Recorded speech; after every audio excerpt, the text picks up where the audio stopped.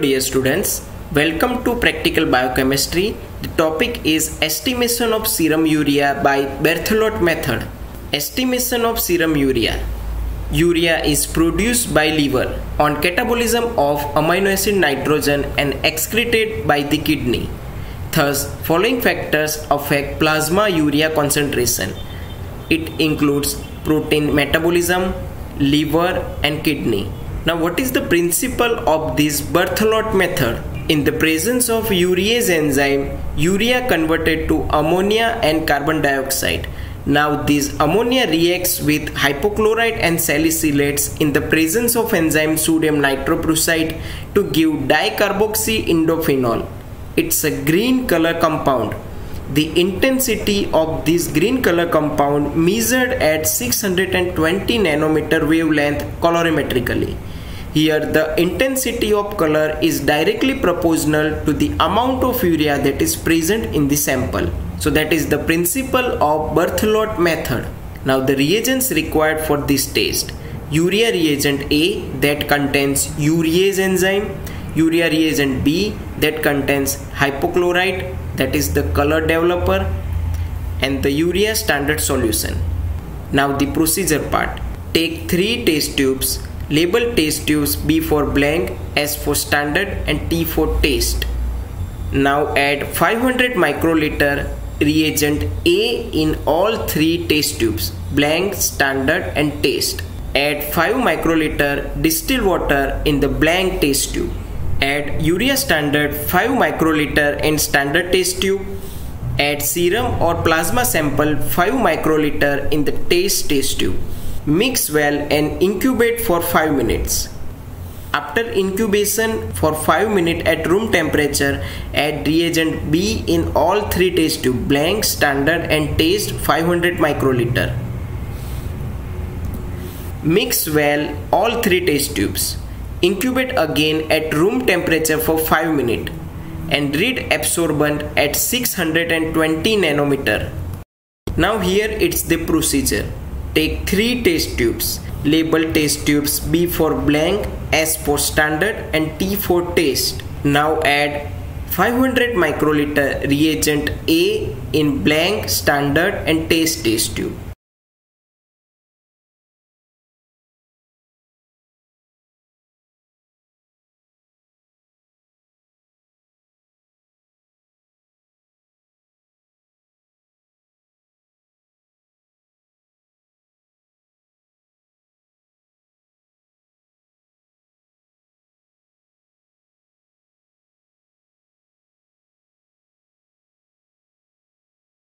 Add 5 microliter distilled water in blank test tube.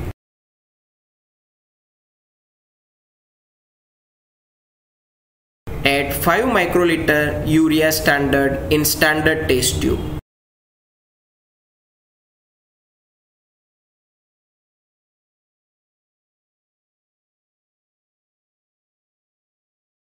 Add 5 microliter serum or plasma in test tube.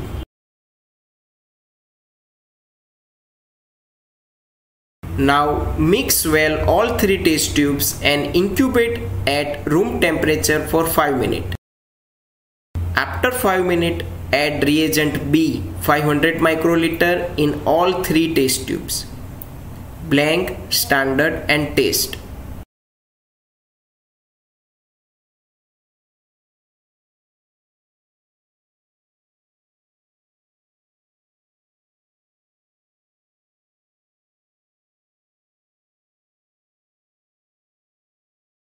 Mix well all test tubes and incubate again at room temperature for 5 minutes. After 5 minutes, read absorbent colorimetrically at wavelength of 620 nanometer. Now take your readings.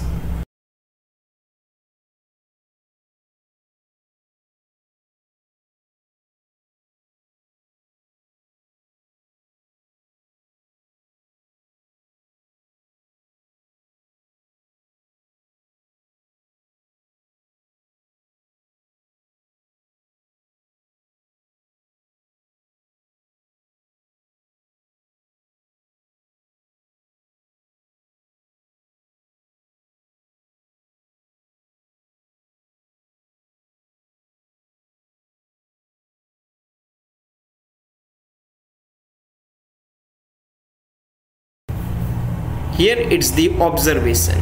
OD of blank 0.04, OD of standard 0.16, OD of test 0.22. Now the calculation part. OD of test minus OD of blank divided by OD of standard minus OD of blank multiplied by concentration of standard. 0.22 minus 0.04 divided by 0.16 minus 0.04 multiplied by 40. So it's is equal to 0.18 divided by 0.12 multiplied by 40 is equal to 60 milligram per dl. The concentration of urea in given sample is 60 milligram per dl. You can calculate blood urea nitrogen from this value. Blood urea nitrogen is equal to blood urea milligram per dl divided by 2.14. So here we got the value of blood urea, that is 60 milligram per dl divided by 2.14 is equal to 28 milligram per dl. So that is the value of blood urea nitrogen. Now the concentration of urea in given sample is 60 milligram per dl. Blood urea nitrogen is 28 milligram per dl. Now the reference range, urea 15 to 45 milligram per dl and blood urea nitrogen 10 to 18 milligram per dl. So in both this condition, the concentration of urea and blood urea nitrogen has been increased. This condition, it is known as uremia. Now here it's the interpretation part. Uremia, that is increase in the blood urea. Physiological and pathological variations in which the blood urea level is increased. Physiological variation, this includes it's higher in men than women, varies with amount of protein in the diet. It is low in early pregnancy, probably due to hemodilution around 10%. Pathological variation, this includes pre-renal, renal and post-renal causes. Now the first one, pre-renal uremia, decrease in blood volume, for example in conditions of diarrhea, vomiting, burns, that leads to decrease in plasma volume, so that there is decrease in the blood pressure, so that there is decrease in the effective filtration rate in the glomeruli.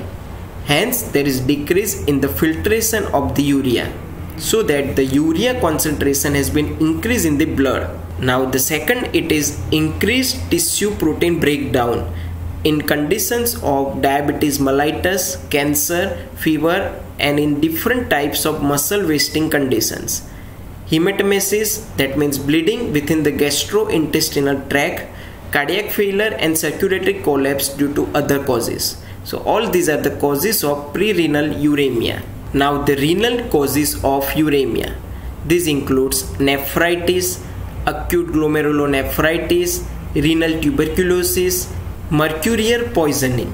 Now the post-renal causes of uremia, this includes enlarged prostate, stone in the urinary tract, stricture of the urethra, tumors of the bladder that affecting the ureteric junction. Now the conditions in which blood urea level has been decreased. This includes pregnancy, intravenous infusions, low antidiuretic hormone secretion, low protein intake, severe liver disease and inborn errors of urea cycle. If you have values of urinary urea and 24-hour urine output, then you can calculate the urea clearance. The formula for urea clearance is equal to U multiplied by V divided by P. That means urinary urea multiplied by 24-hour urine output divided by plasma or serum urea. The normal value of urea clearance is on average 75 ml per minute. If you like this presentation, please try to share it with your friends, group, batch and colleagues. Thank you so much everyone.